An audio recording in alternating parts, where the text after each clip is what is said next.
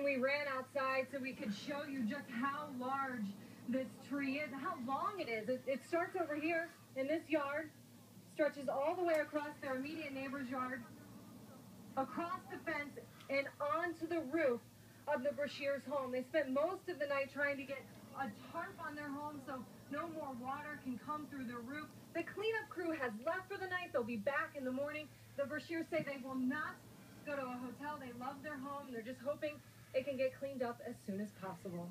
Reporting live in Winter Park, Stephanie Cole, WESH 2 News. Chief Meteorologist Tony Manalfi has been tracking the severe weather for several hours.